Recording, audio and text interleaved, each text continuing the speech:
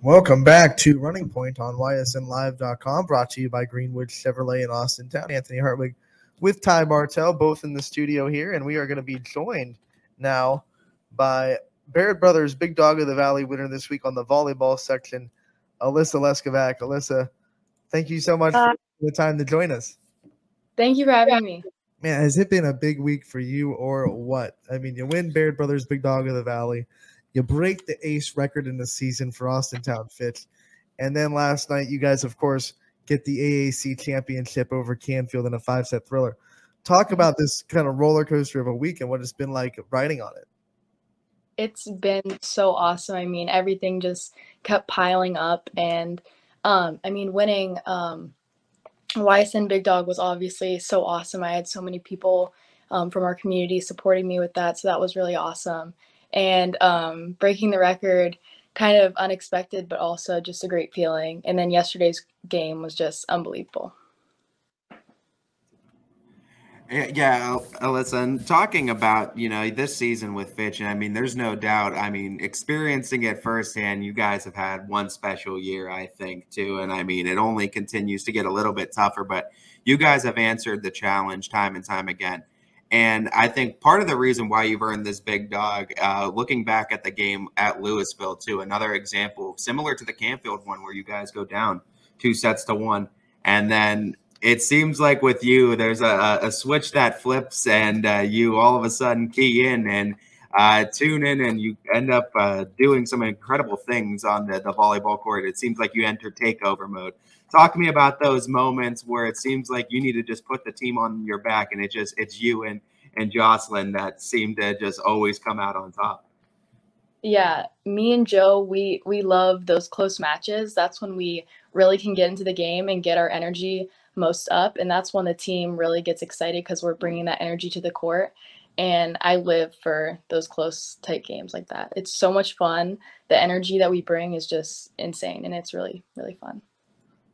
Let's talk a little bit more about last night. Everyone kind of knew that Canfield Fitch was going to be a really good game. AAC championship on the line, really good players on both sides. You guys had to battle back from 2-1 down. Take us through kind of what it took to bounce back from that and the emotional highs and lows of the games and what you think was the key to your victory.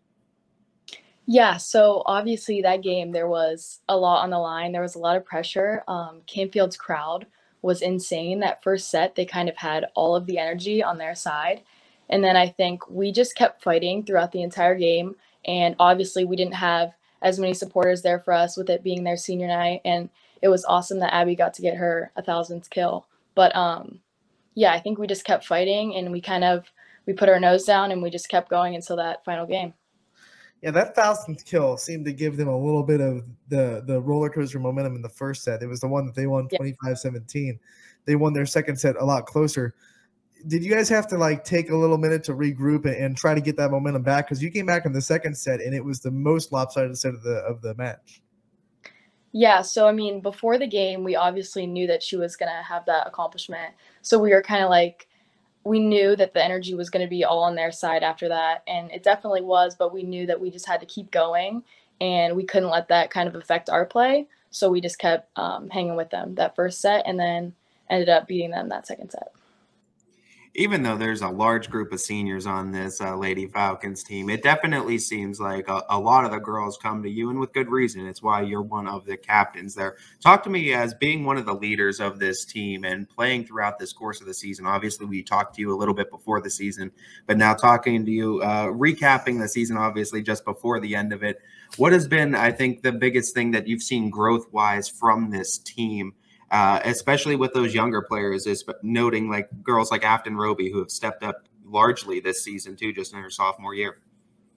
I think the biggest thing for the younger girls, especially our middles, they're both, Afton's a sophomore and Julia Jordan, she is a junior. But I think the biggest thing for them has been gaining confidence. And I think that the team's really helping them with that and just boosting them at practice and in games when they're really doing well. And I think they've improved tremendously. And it's really awesome to see. And I look forward to watching them next year.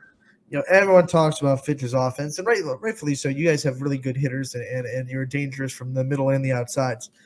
Defense last night, I think, was one of the big keys in your victory. I mean, you had over 20 digs.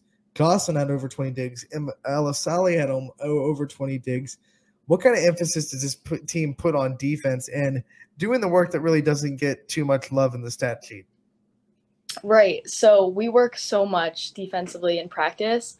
I would say for us, we kind of have little regard to our bodies, and we're just throwing ourselves wherever the ball is. So I honestly think that's great to have so many players who will do anything to keep the ball in there. So yeah, Ella did really great. Joe did really great. And even Sammy had some really great passes yesterday too.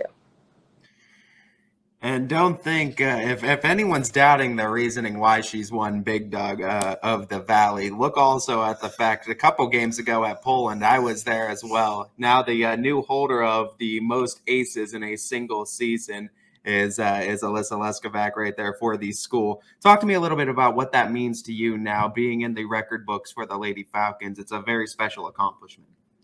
Yeah, it's really awesome. We actually just put up like our stat board this year. So before the season, we were kind of all looking at it, like wondering where we could fit on there. And for me, I was kind of looking at the digs to start out. I kind of thought digs maybe would be reachable for me, which I'm still a good amount away from a dig record. But that was initially what I thought.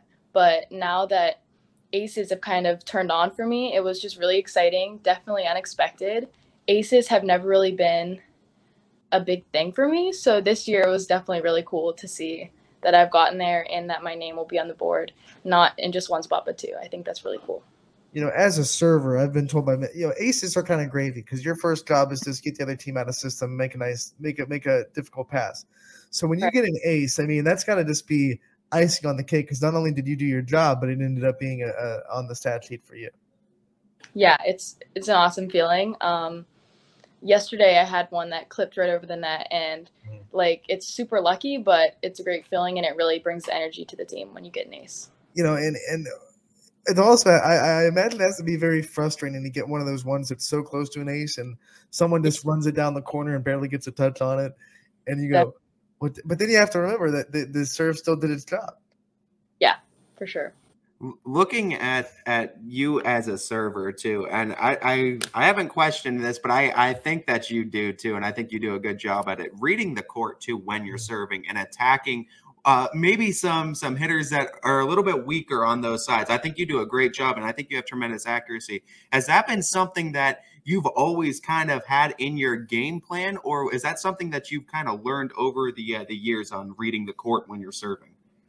Yeah, so Coach Bartlett kind of leaves it up to us where we want to serve. Some teams spot serve, and the coach kind of gives them a place to serve on the court, but she kind of leaves it up to us. She definitely trusts us when it comes to serving. So if I'm feeling like my serve maybe isn't super consistent one game, I'll just try to get it in, and usually it'll go to the middle of the court. But if I know that I'm definitely going to get it in and I'm really on, I'll try to pick where I think might be the weakest spot to aim my serve. All right, so we've talked volleyball at the Wazoo. Let's learn a little bit about Alyssa Leskovac off the court. What are some of your favorite school subjects that you have going on right now at Austintown Fitch as a student? Right now, I'm in advanced chem, and I actually really like that class. It's kind of like an easier math class, so when I understand it, I can do it super easily, and I think it's a lot of fun. How about that? She thinks advanced chemistry super easy. Oh, man.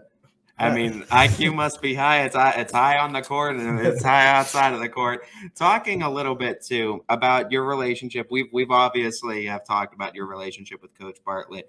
Kind of a two-part question. What has been the biggest thing on the court that Coach Bartlett has kind of helped you with in your volleyball game?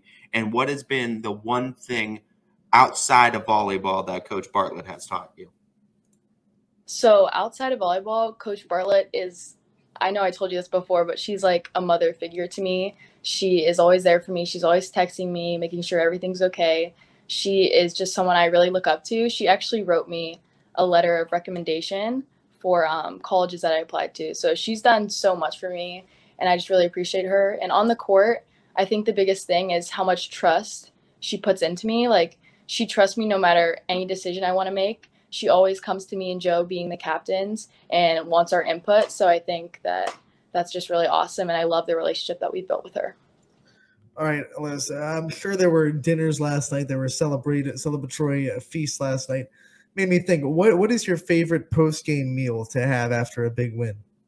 Pizza, no doubt. I am a super, super picky eater. The entire team always makes fun of me, but I love Little Caesars pizza, so that's my go-to no matter what. So I'm guessing it's plain cheese pizza then? Yep. Rocket. See, I had cheese pizza on the Audible call, and they made fun of me. I said, that's a kid's pizza. I'm like, it's good. Well, my other question too, and I mean, I've had the honor of calling multiple members of your family now, Alyssa. So when you got the ace record and everything you've been able to accomplish, was there some text or maybe some back and forth with Nate about the record and having your name up in the walls of Fitch now? So surprisingly, Nathan has been super, super supportive. He's come to like almost all of my games this year, and it's really awesome because I look up to him so much when it comes to sports, and everything I do, he's just always so proud of me, and I'm just really, really thankful for him. I want to give you the chance to thank the other people, Nathan, of course, but the people that have supported you, been there for you through the years, and the people that you couldn't be where you are without in your life. Right. Well, obviously my teammates, I love them so much. My best friends, will never forget them even when I graduate from here. But my family also, my extended family, I can't tell you, they probably voted a million times for the YSN Big Dog thing. So super, super thankful for them. They're awesome. They come to all of my games. My teachers, my coaches, all so supportive. Coach Horacek always sending me text messages after the games. Everyone's just super supportive in my life, and I'm really thankful for them.